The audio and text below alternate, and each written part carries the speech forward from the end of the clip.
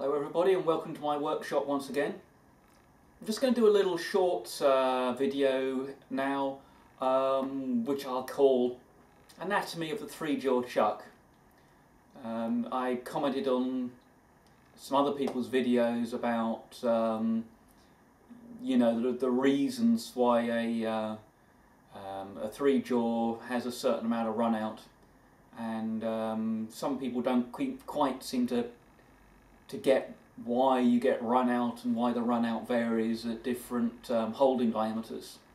So I thought it might be instructional to take a three-jaw apart and to just take a look inside. So I'll shift the other camera and let's get going. Okay, what I've got here is the Pratt chuck that came with my Harrison L5. So it's got an integral L00 mounting, and my lathe was an ex-schools lathe, and particularly if I just come in a little tighter here, you can see there's quite a few battle scars on this thing. The jaws are belled, they got a little bit of rock in them, and I don't know how well this is going to show up. I mean, there's a little bit of surface rust in here because this thing, I really don't use it anymore. But yeah, down in there you can see there's a lot of dings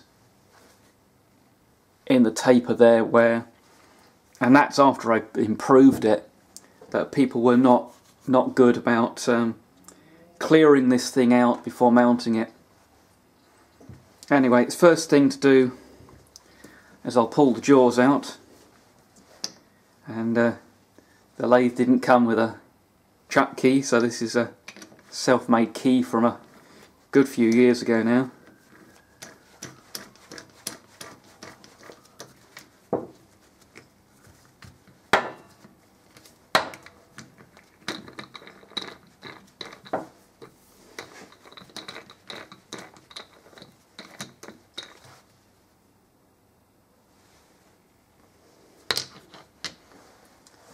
I see more evidence of abuse on this chuck. Somebody probably had the jaw hanging too far out of the chuck for the so it was only really hanging on the one tooth, and they broke that off.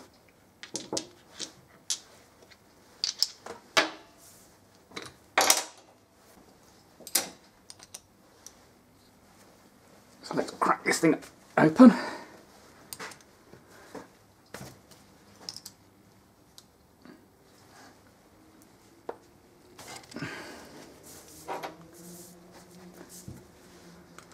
I'm using an old t-shirt on here. I've got a box of old t-shirts. The companies sell them as by the kilo as shop rags.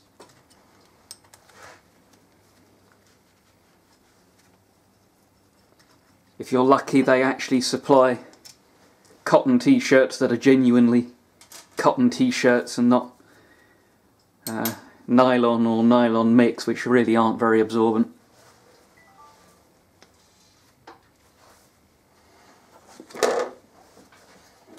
Okay, so let's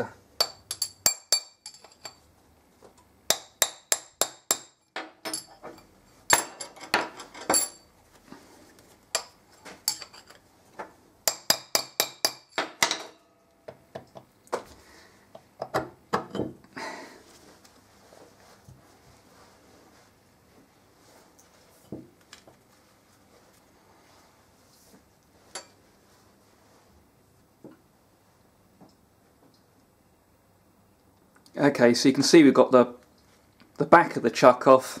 Like I said before, it's an integral mount which shortens things up. So it's got cutouts for the bevel gears. And let's just get a screwdriver.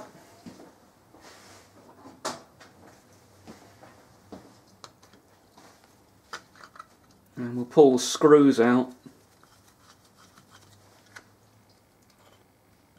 And these things have just got a straight pin on them that runs in a groove. retains the bevel gears driven by the key.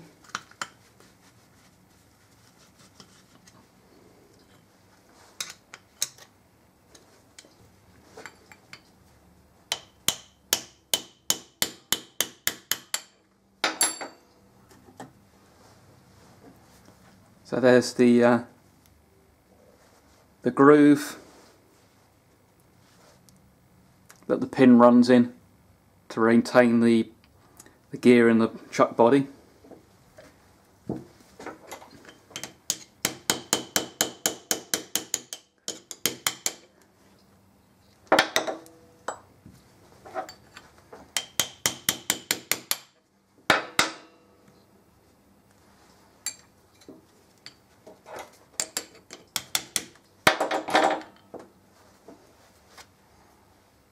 Now you'd normally want to keep everything in the order that it, keep everything in the same position as it was originally.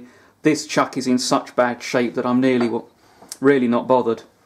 I don't know if you can see here, in fact, but this thing's actually cracked from over tightening. That one's got a crack in it too, and that's the only one that hasn't. Now the scroll should more or less fall out, but there's a certain amount of gunk in this chuck.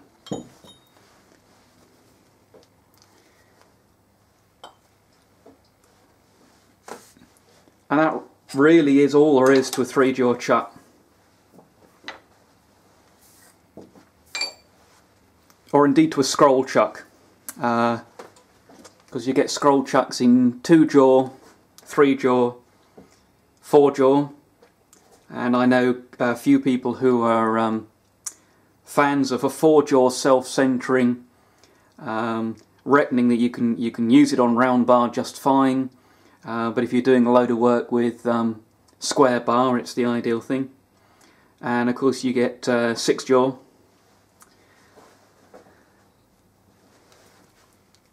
So now your jaws are engaging with the scroll, and there's a certain amount of backlash, and this scroll, when it was made, will hopefully be of an accurate pitch, and the radius is of course changing.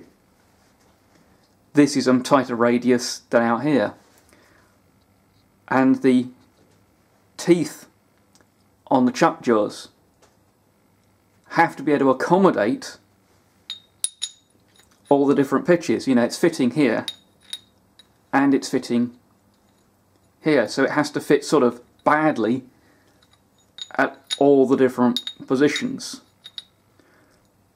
So that's where part of your imprecision on these comes from, is the fact that the tooth shapes are a compromise. The next thing is, how accurately is this scroll located in the chuck body? There's got to be some running clearance in there. So you can see that this scroll was actually quite difficult to get in there because the tolerance between its bore and the register it turns on is quite tight. On some chucks it's going to be much sloppier.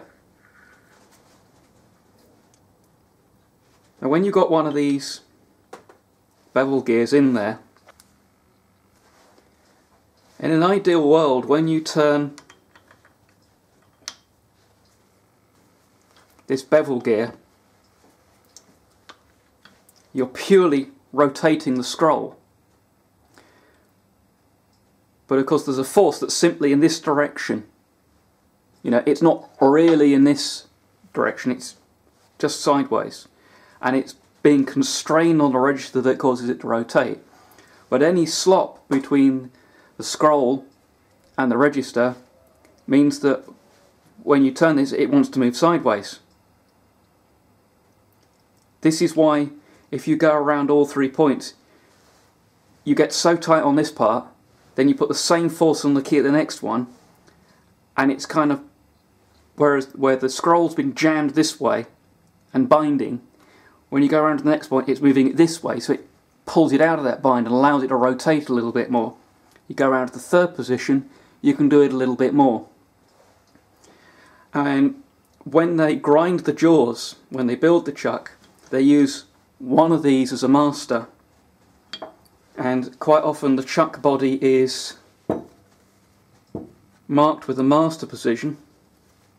And I'm told that if there isn't a master position marked, you use opposite the label. As the position that was tightened, so whatever way it offset the scroll should be consistent if you use that key.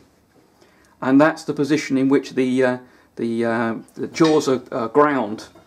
So that should get you your best centering. Nice.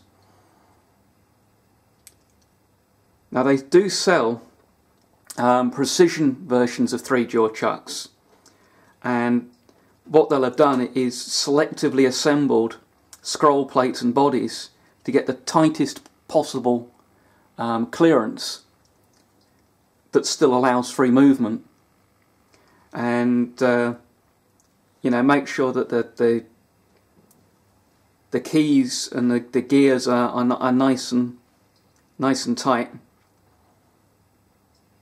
so that you get a more accurately recentering chuck. Now, as you hope that the pitch of the scroll is consistent, but of course they wear, and due to the way that the teeth contact, they tend to wear unevenly. But they should in theory be repeatable. And this is where your soft jaws come in. That if you bore your soft jaws at a given diameter, you should get repeatable centering at that diameter.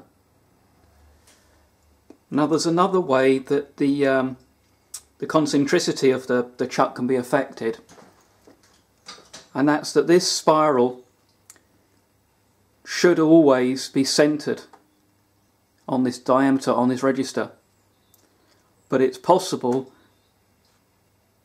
to actually have it, you know, if this wasn't running true when this was machined, and I imagine that that's the order in which you would machine it, because that's the locating register. Your scroll could be doing this, and your 3 jaws are going to be doing this, and whatever diameter they were ground at will run true, but all the other diameters will be off. And you know, these are the things that make the difference between a cheap chuck and a good chuck. Although if you're lucky, the cheap chucks are often quite good.